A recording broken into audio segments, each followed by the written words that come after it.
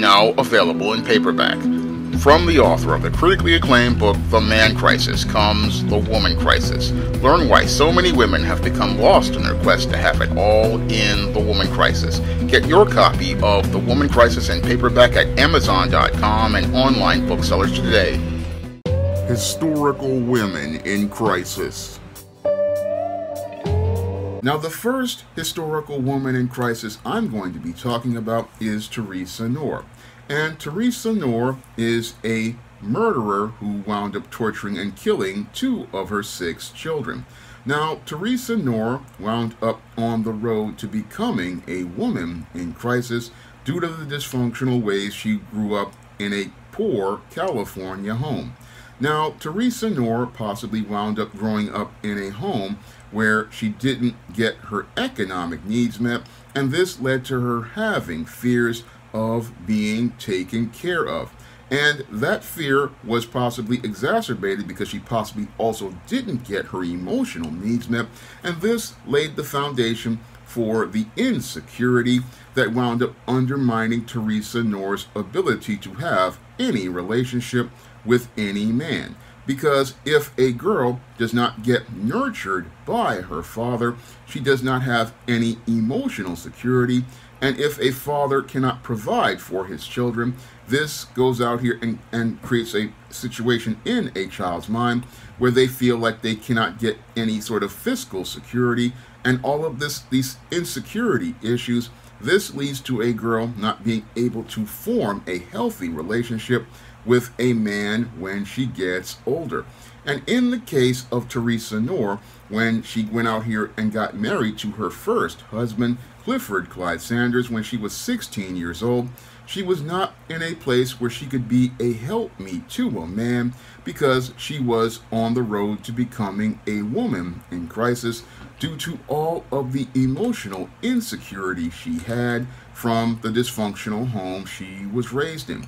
And as she was getting married to Clifford Clyde Sanders, she could not cleave to him in a healthy way. No, because she did not trust Clifford Clyde Sanders, because she did not trust her father to provide for her family. What happened to Theresa Knorr is that she wound up becoming extremely insecure, and those insecurities led to her wanting to try to control the relationship and be the one who was supposed to be the head of the household.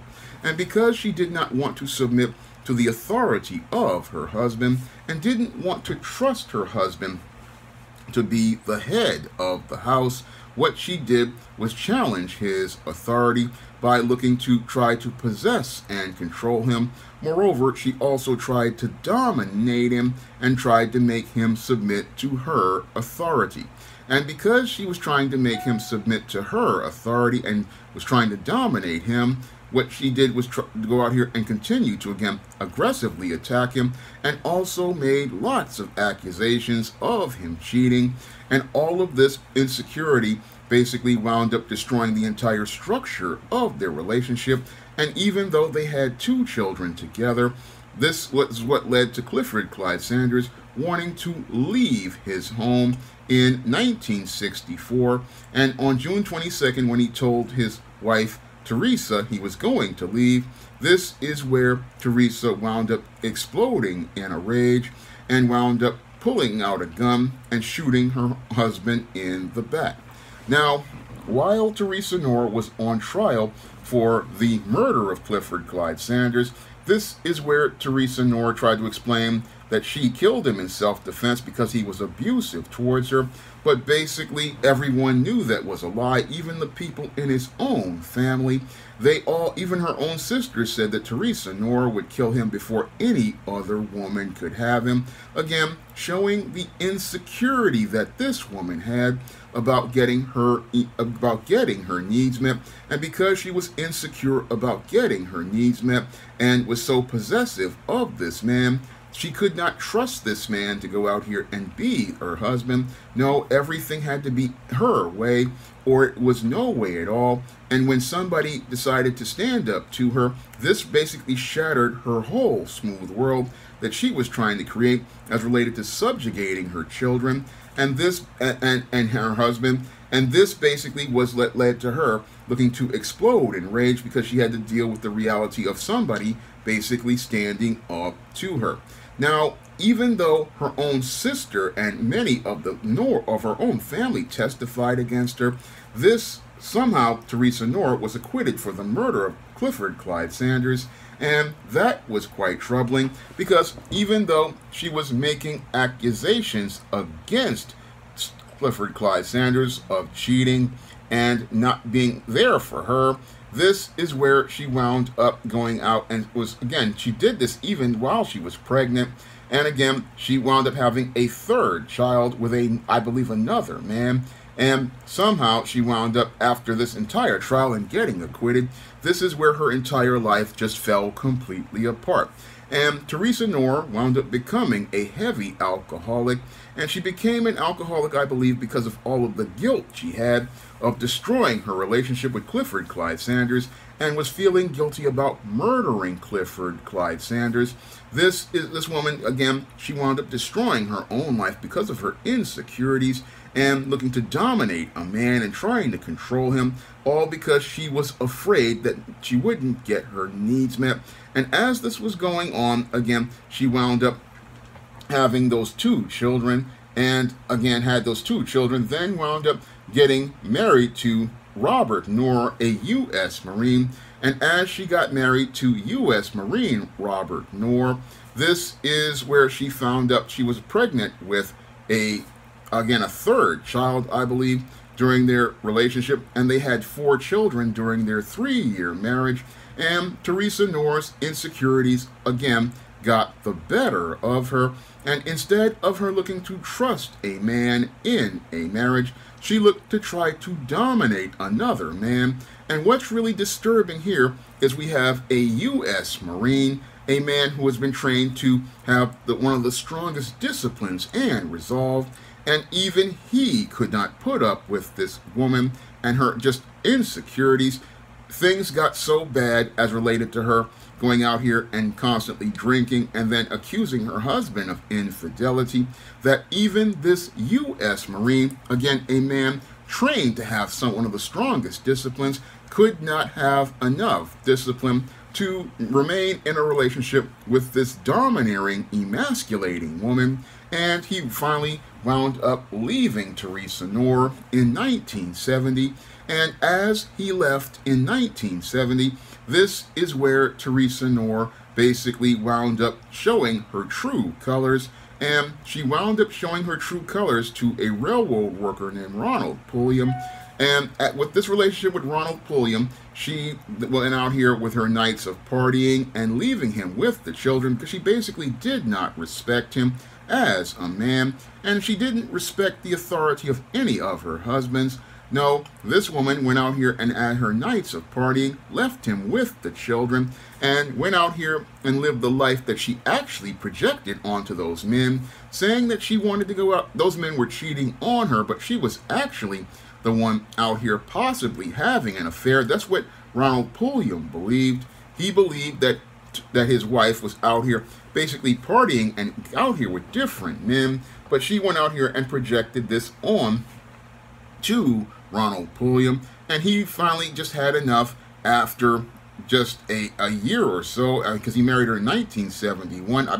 He left in 1976, and this is where he wound up leaving, and then she got involved with copy editor Chester Harris, and as she got involved with Chester Harris, this is where her insecurities further escalated, because she saw that her second oldest daughter, Susan, was becoming close to Chester Harris, and as they were forming a bond, this is where Theresa Knorr's insecurities got even worse, because as she got insecure about her daughter growing up to become a woman, this is where her insecurities wound up rising to another level, because just like Gertrude Manisqueski, she became insecure about having to compete with a younger woman in her daughter, and as she became insecure about having to compete with her daughter due to the dysfunctional way she was raised, this is where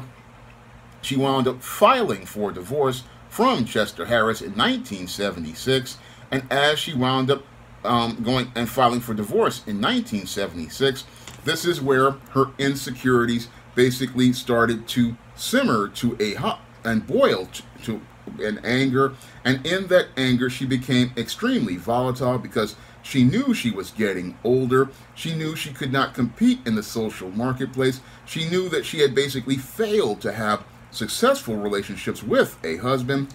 And as she saw that she was losing control over her social life, she wanted to destroy the lives of her children. And as she just went to try to destroy the lives of her children, she then dominated and abused them because she was feeling powerless about her own state of life, getting older.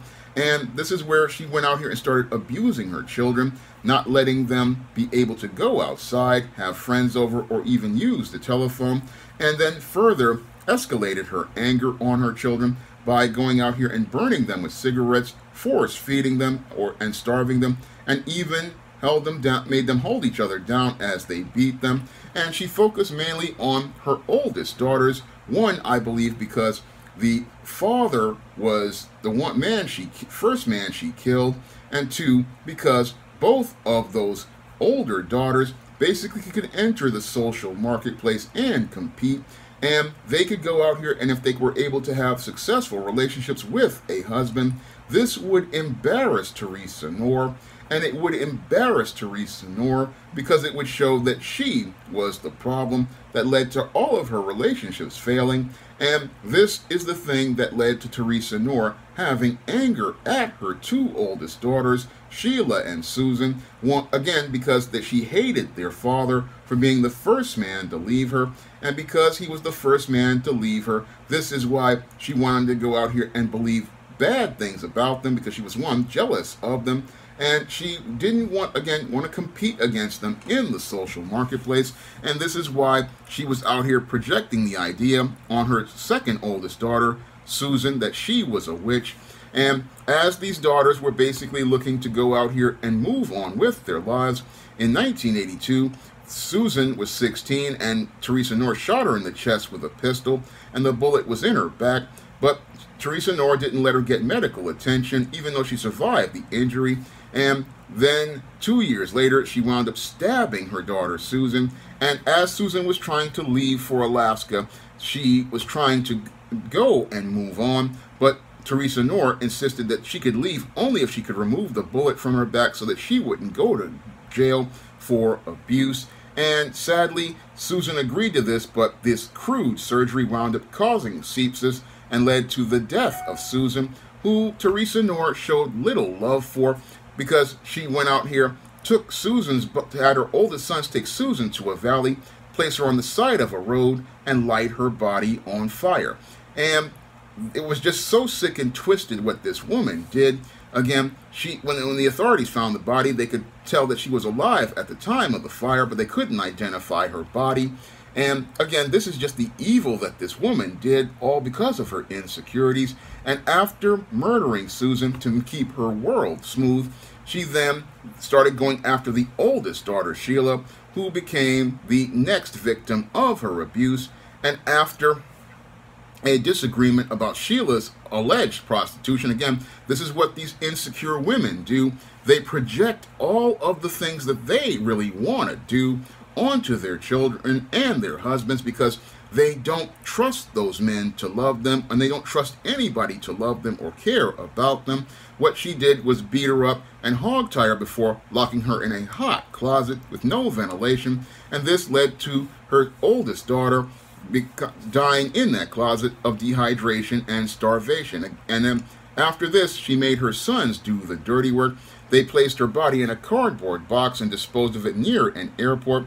And this is, again, the sickest thing you could do to your children, have them participate in this type of sick and twisted abuse in an effort to go out here and, again, make your world smooth. And in a sad attempt to go out here and destroy the evidence, Theresa Knorr made her youngest child try to burn down the apartment they were living in, and then went into hiding, abandoning her children, all but one, who suffered ties with her. Now, Knorr and Robert Jr., her son wound up moving into Las Vegas together, and Robert was arrested after murdering a bartender. He basically was a man in crisis and wound up on the road to being in the penitentiary with Bubba, Tiny, Roscoe, and Big Dave. And after this, Knorr fled to Las Vegas and moved to Salt Lake City. Now, Robert Jr.'s brother, Terry Knorr, wound up going to the police about the murders. Terry Knorr, the sister wound up going to the murder of her sisters, but no one believed her until she contacted America's Most Wanted with John Walsh, who helped her open a case, and they were able to link the murders of the sisters to her mother.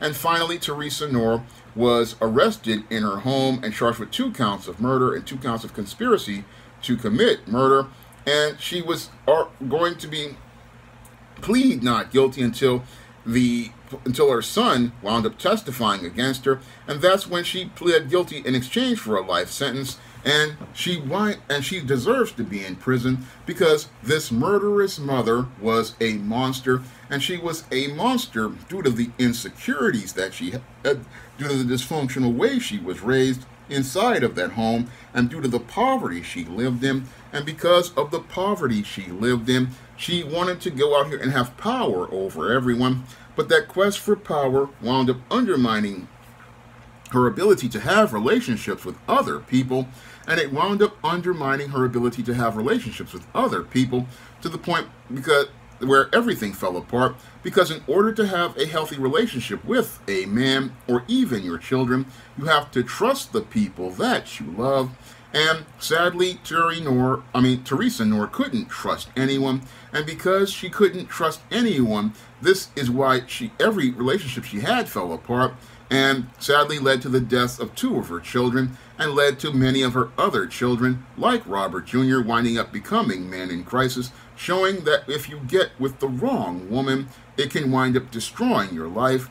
And the whole thing is that this woman basically not only destroyed the life of her first husband by taking the life of her first husband, he killed both of his children, and he wound up destroying the lives of 2 other men's children, again showing that this woman basically was a woman in crisis who should not have been in a relationship until she got mental health counseling, because clearly this woman was sick from minute 1, and she was so sick because of all of the insecurities she had, and it was those fears that undermined her chance at any sort of peace. No, she brought trouble to the world because her parents didn't meet her needs, and when her parents didn't meet her needs, she wound up taking away from all of the lives of the people in her life. Now, the second historical woman in crisis I'm going to be talking about is Waneta Hoyt. Now, Waneta Hoyt is a serial killer who wound up murdering all 5 of her biological children when they were babies. And Waneta Hoyt wound up on the road to becoming a woman in crisis early in her teens, when she started having her first serious relationship with Tim Hoyt.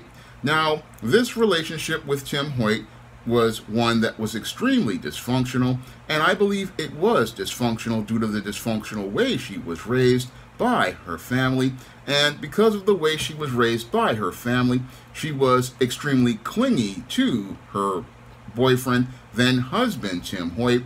And I believe that was because Waneta Hoyt never really got her emotional needs met by her father, because usually when girls don't get their emotional needs met by a father who is the one who nurtures them and lets them know that they are loved, what they do is go out here and start becoming extremely insecure, and whenever they get involved with a man, they try to hold on to that man like a security blanket. And as they try to hold on to that man like a security blanket, it creates a codependent relationship where this woman basically tries to get all the power in the relationship, and they try to do covert things in order to maintain control over that man. And that's basically what Waneta Hoyt was trying to do with Tim Hoyt. What she was looking to do was not love him in a relationship. What she wanted to do was possess him, and she was so desperate to possess him that she wound up dropping out of high school in 10th grade to marry him in 1964. And as they got married in 1964, she started participating in peculiar behavior, as Tim's family allegedly describes. Now, she had no desire for a career but to be a housewife, but that desire to be a housewife was a way to try to get power in a codependent relationship, because what she wanted to do was be able to control Tim and make it where she could have him around her at all times. But this man wanted to go out here and try to be a man and build a life. And he found it difficult because this woman would constantly go out here and beg him and try to manipulate him into not going to work. And when he did go to work, what she would do is try to call him at his job, trying to demand help with numerous crises, many related to her health. But all of these crises were all a part of trying to get control over this man and trying to get a codependent relationship where she could go out here and get her emotional needs met by creating these crises, and also get control over this man as related to all of these crises, because he could not go out here and be his own man or be the leader in the relationship, because most of the time he would be just chasing behind her, going out here dealing with all of the drama she was creating. And that's what Waneta Hoyt basically was. She was a drama queen who was insecure and wanted to hold on to this man because she was just, again, afraid of not being able to trust him to go out here and come back and want to have a relationship with her. Now, as this was going on, Tim's family noticed that she would wear maternity clothes even when she wasn't pregnant. Again, another effort to try to get attention for herself, because she felt extremely insecure.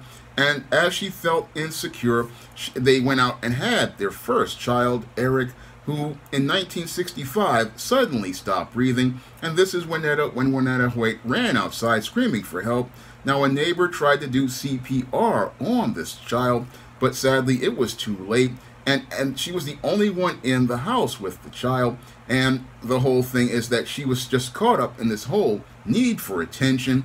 And as she was out here with the child, again, as the child had a funeral, she fainted and had to be revived. Now, after the death of the first son, this is where the Waneta Hoyt's insecurities continued to get worse. And those insecurities continued to get worse because she not only wanted this to be the center of Tim's attention, but she wanted to get the attention of everybody else after seeing the attention she received once that child died. So what happened here was that Waneta Hoyt escalated her behavior because she saw that she got a lot of attention from the drama regarding the death of her son, and she wanted more attention. And the way she thought that she could get her emotional needs met was by going out here and creating a lot of drama. And this is where she started escalating her behavior to making the crises that she had extreme, to the point where she was basically looking to try to dominate and control her husband, Tim, by even threatening suicide if Tim didn't come home right away. And all of this constant nagging and harassment due to the insecurities led to it being very difficult for Tim to keep a job. And as he tried to build a life with this woman, he wound up having another son, and then 2 years later wound up having a daughter named Julie. And while she was pregnant with Jimmy, Waneta, and Jimmy was just a toddler, they moved out of the house into a trailer on the property, but they possibly could have had their own home if this woman wasn't so insecure and undermining her husband. And even though there was space, the family saw the children, and she had this so-called model behavior as a mother on the outside, but she was seething with anger and rage on the inside. And this was shown in these explosive temper outbursts where she would scream and even slap her children. And from normal mistakes that they would make, like toddler messiness or crying. And some people thought it was her being anal, but it really was her having insecurities about change. and really upset about having to go out here and deal with the changes in her life and not being able to control everything. That is a thing that I believe motivated Waneta Hoyt to start taking out more of her anger on her children. She felt like she had no control like she would have in before with trying to control her husband with the drama, and she also wanted to get more attention for herself, and she wanted to be the center of attention for herself. So she would become extremely insecure, and those insecurities started to further manifest when her 2.5-month-old daughter wound up stopped breathing again. And again, she flagged down drivers to try to get help, but then she told the doctors that the child had choked from drinking rice cereal from a bottle, and the 2-year-old 2 weeks later wound up collapsing and stopped breathing again. And they list the cause of death as adrenal failure. And again, this was 3 children who wound up dying when they were just babies. And as those 3 children wound up dying as babies, that's when a doctor named Dr. Stenschenheider decided to start studying Molly. And he started to do this because he had wanted to break the tragedy of deaths with the Hoyts.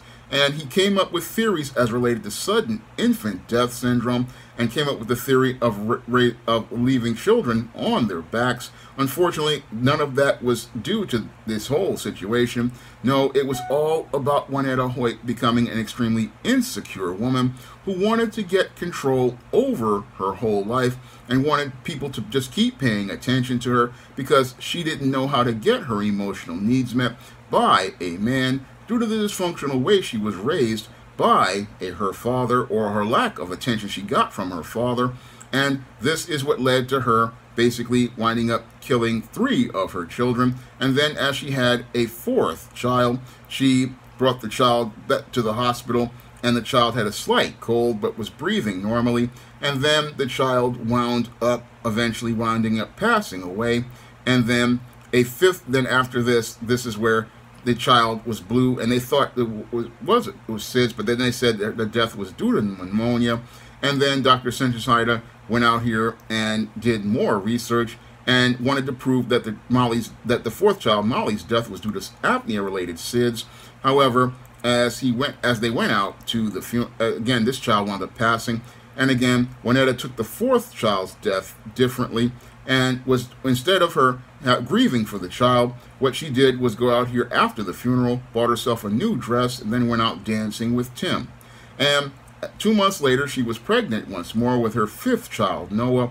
And this is where Dr. Stenschenheider wanted to take the child to the clinic, and as soon as he was discharged from the hospital when he was born, and the child seemed perfectly healthy. But Waneta was out here showing her insecurities as related to Tim's attention. And again, the child was the one who was getting the attention, and that basically made her feel like her life was basically changing. Again, this woman couldn't deal with her life changing, and as she didn't deal with her life changing, this is where she started to take out her anger on this 5th child.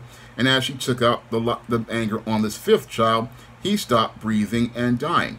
Now, after losing 5 children, this is where Tim decided to get a vasectomy, thinking that it was a genetic flaw that he had that led to the deaths of his children.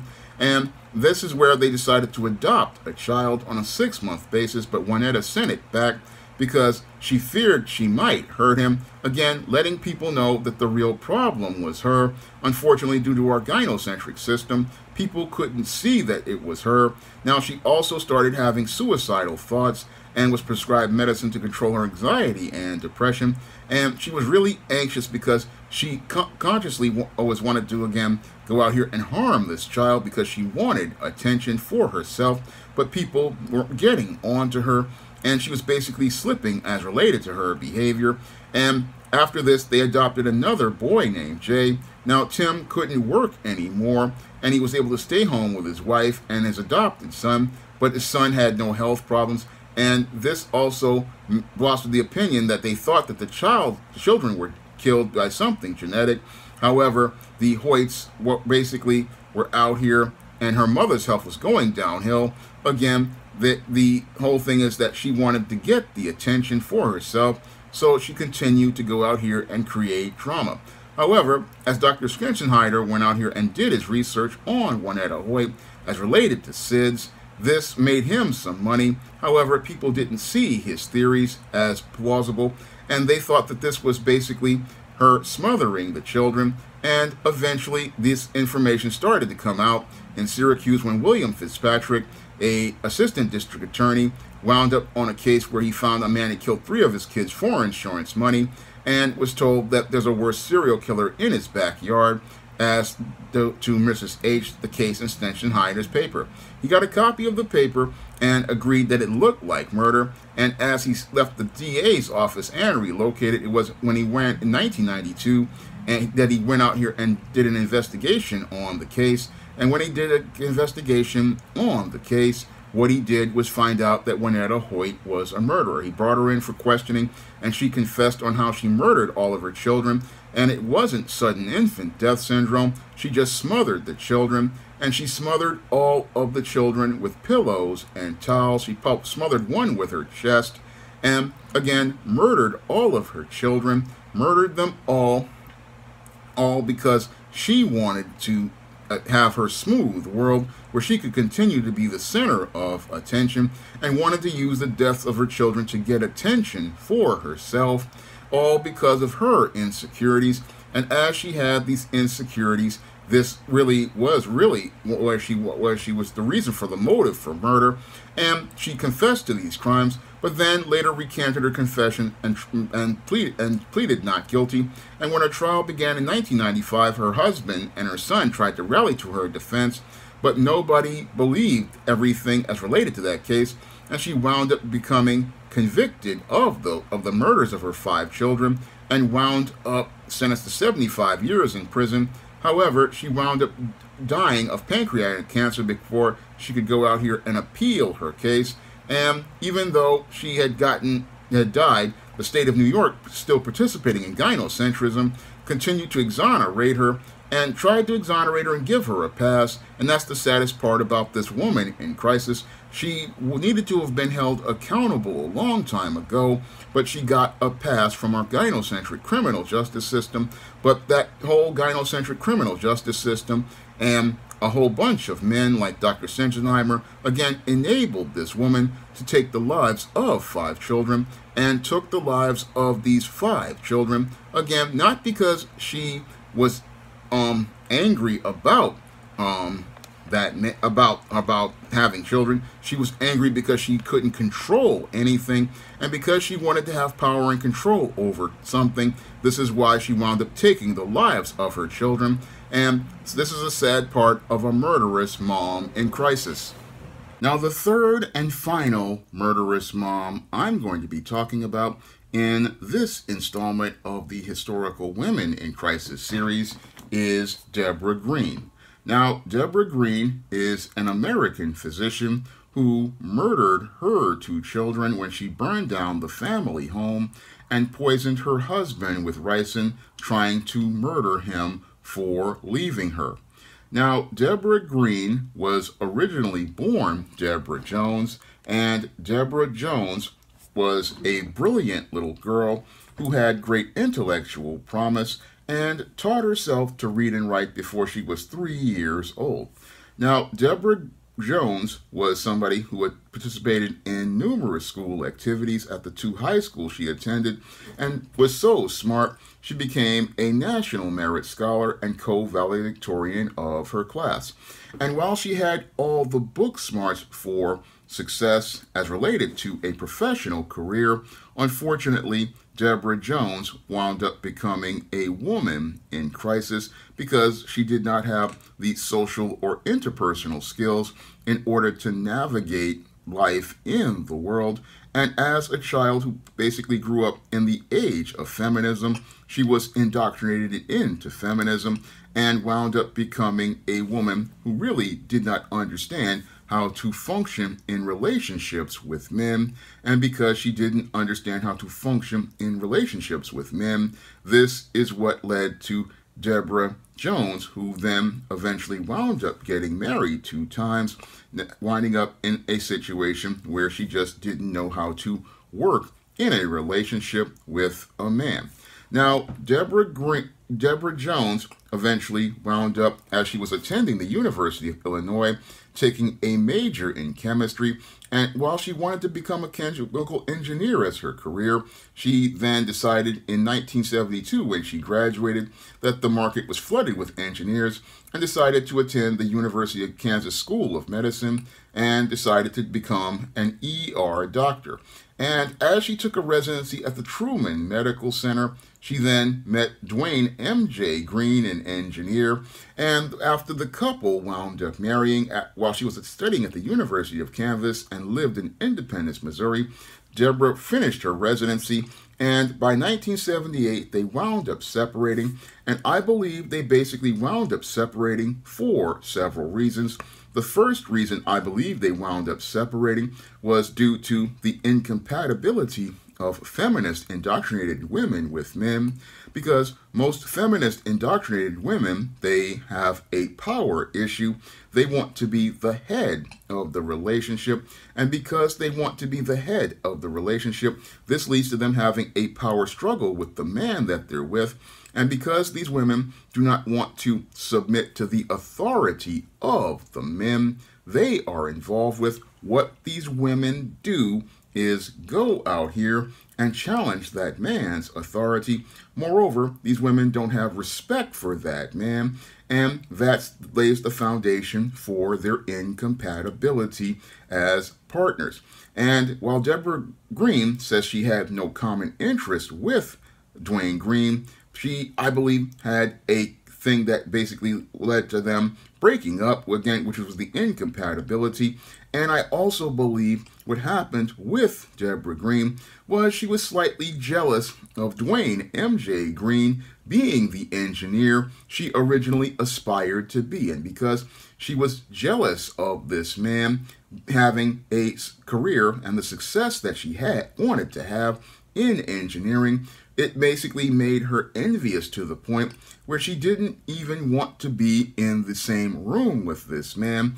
And this laid the foundation for a lot of the anger that she had for Dwayne M.J. Green. And I believe that this was the foundation for a lot of the anger that was laid the foundation for her to become a woman in crisis later on in her life. So I really believe what happened with Deborah Green was she just tried to make this relationship work. Unfortunately, a feminist and a man cannot work in a relationship because a woman doesn't want to submit to a man and be his helpmeet in a relationship when she's a feminist. And again, a feminist is incompatible with a man in a relationship, so things aren't going to work between them.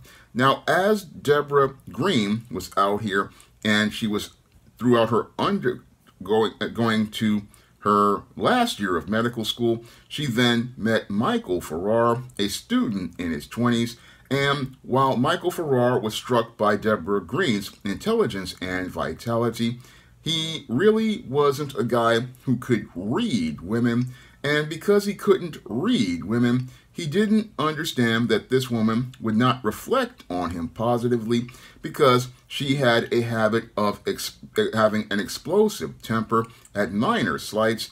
And I believe that that explosive temper was due to the frustration she was having at seeing her husband have the career that she dreamed of in the beginning. And because she was angry subconsciously at her husband and jealous of him, this is why she was out here exploding in this anger and was expressing disrespect for her for Michael Farrar, who basically was one of these beta males who was used to submitting to the authority of women and didn't understand that this woman was not one who was compatible with him. One, because she was feminist indoctrinated. Two, because she was already married previously to another man. And three, was somebody who was suffering from emotional issues that were basically exacerbated due to the spiritual bond that she had with her previous husband. Because when a woman goes out here and has sex with a man, she winds up forming a spiritual bond with that man. And when she goes out here and has that spiritual bond with that other man and then gets involved with another man, this is what causes a conflict within her spirit. And that conflict in her spirit is one that causes that woman to really start to become extremely unstable as related to her mental health, and becomes mental health again because her spirit is bonded to another man, and that's what leads to that woman starting to have issues like that explosive temper. Now, Deborah Green thought that Farrar would be the stable, dependable presence, but what she was really looking for was a beta male provider type to be the man that she could get involved with after the failed marriage to the man that she thought was going to be perfect for her. And really, this guy couldn't see that he was basically being picked to be second best and be the provider type that would be the simp that she could go out here and have under her, while she went out here and was able to control this man and have the power over that man that she felt like she couldn't have in her own personal life. Now, when Michael Farrar got admitted to a career in medicine, he was working at the internal medicine at the University of Cincinnati. The couple moved to Ohio, and Deborah Green went into practice at a Jewish hospital as an emergency physician, but then became dissatisfied and eventually switched specialties and began a second residency in internal medicine, joining Michael Farrar's program. Now, as Deborah Green was married to Michael Farrar, they then started to live in Cincinnati, Ohio, and during this time is where Deborah Green developed a series of medical issues, including surgery on a wrist, cerebral migraines, and insomnia. And even that she was dealing with these issues, she wound up having their first child, then returned to do a fellowship in hematology and oncology in the University of Cincinnati, then had a second child, and still went on to go on after her maternity leave to complete her fellowship in 1985, opened up her own private practice in hematology and oncology, and finished the last year of a cardiology fellowship, then joined a established medical practice in Kansas City, Missouri. And then she started her own private practice, which prospered until she took on maternity leave for her third child in 1988. And all of her children were enrolled in the Pembroke Hill School, a private school. And Deborah Green was a good mother for some time. And she was a very good mother for some time until her last maternity leave, which led to her winding up with chronic pain. And this chronic pain was the thing that led to her giving up her practice to become a homemaker. And she worked part-time from the family's home doing peer reviews and medical processing. And as she was working part-time, she was basically becoming cold and distant and was simmering, as I see it, and boiling in frustration and anger because she saw her husband having success as related to her career. And because she saw him having this success and was not feeling connected to him, this is where she started to become obsessive and started to become possessive of him. And she became obsessive and possessive of this beta male because she didn't see him as a man. She always saw him as property and wanted to exert her power over that property. And she did this because she felt like she was losing control over her life, and two, she also felt like she was basically seeing everybody have the success that she was promised as a child, and this is what frustrated her. She saw herself not having the success that she wanted. I mean, she saw Dwayne MJ Green, her ex-husband. He went out here and had the career that she wanted. She was angry about that. And she was all angry because all of the pain she was in was preventing her from being able to have the career as a doctor that she wanted. And as a result of all of this frustration and this stress, this is where Deborah Green began self-medicating with sedatives and narcotics to deal with the pain from the infections. Again, she was giving herself all sorts of prescriptions for herself. And this is where she started having issues with, again, her demeanor and her speech patterns because of the drugs that she was taking. And again, she was a doctor who prescribed herself her own medicine, and that's never something good because a doctor should be getting a diagnosis from another doctor who can objectively assess their issues. But instead of this, what she did was write herself prescriptions and go out here and take sedatives and narcotics. And this basically led to her becoming a real serious problem as related to their relationship. Now, the Farrar children were raised to be on the road to success like Deborah Green.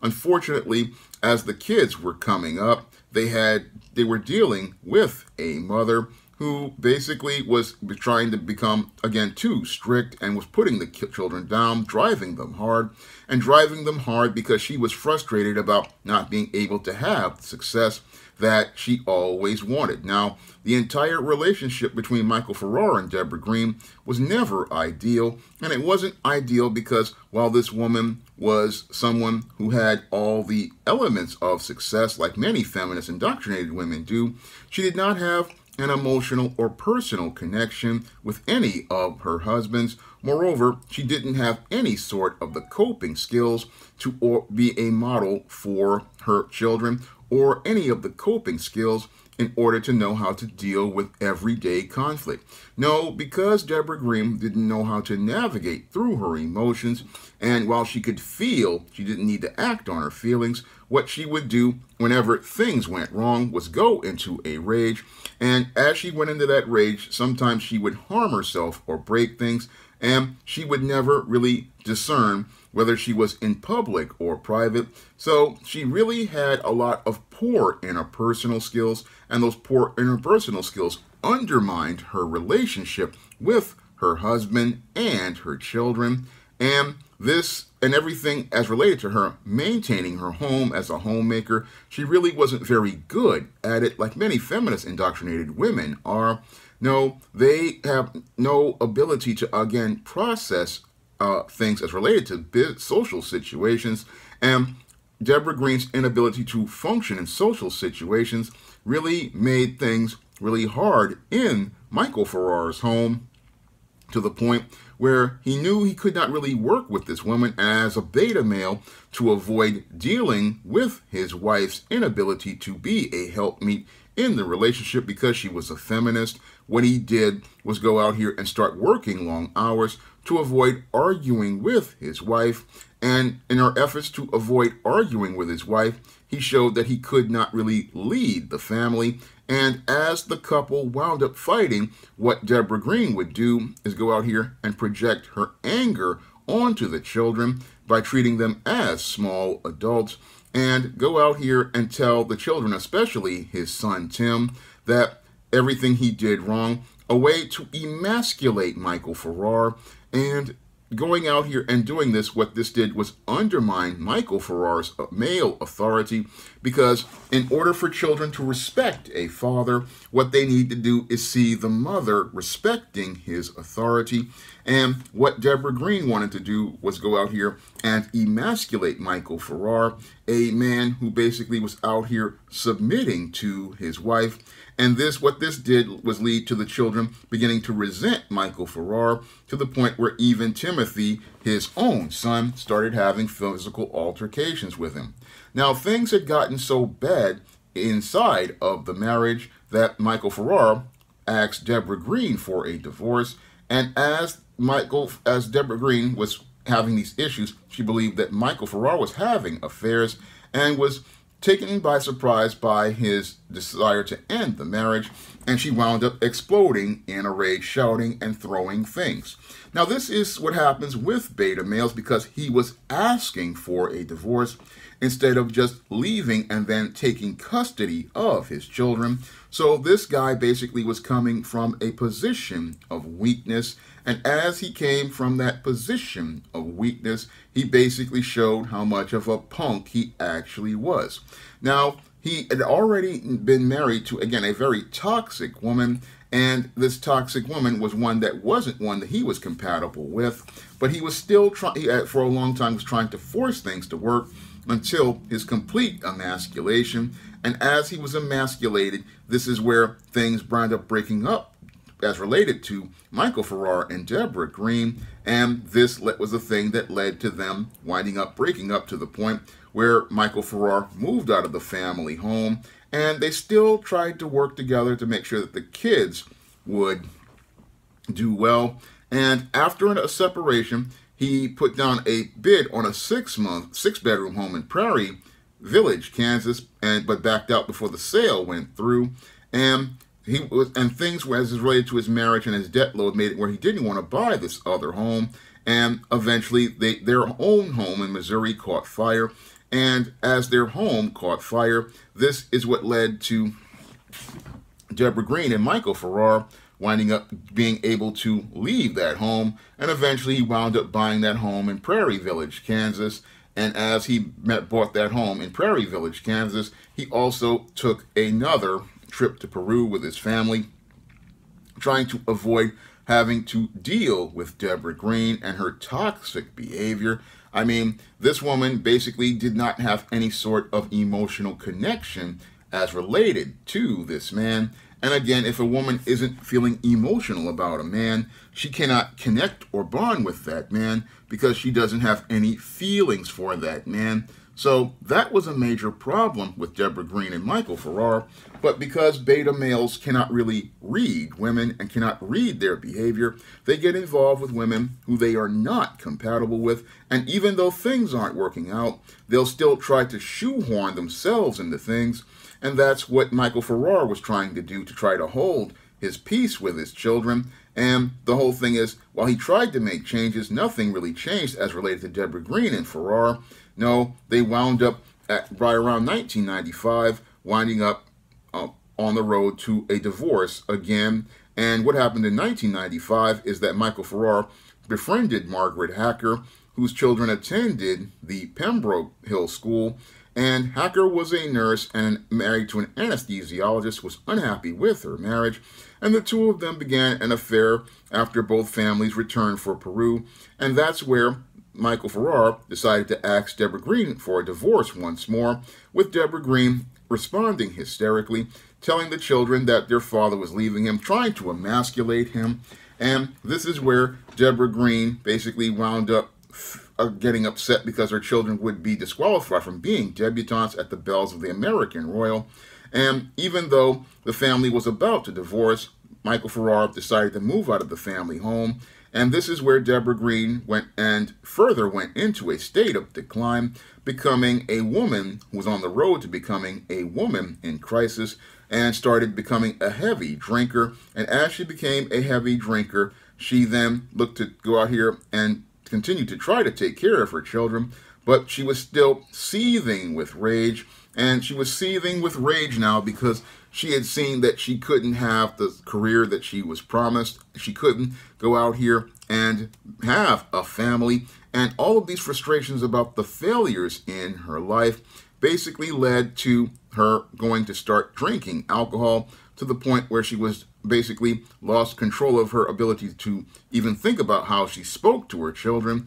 And also, one day when she was at home, the children found their mother unresponsive from drinking. And this basically wound up with her basically starting to go on a real state of, again, life as related to her personal life.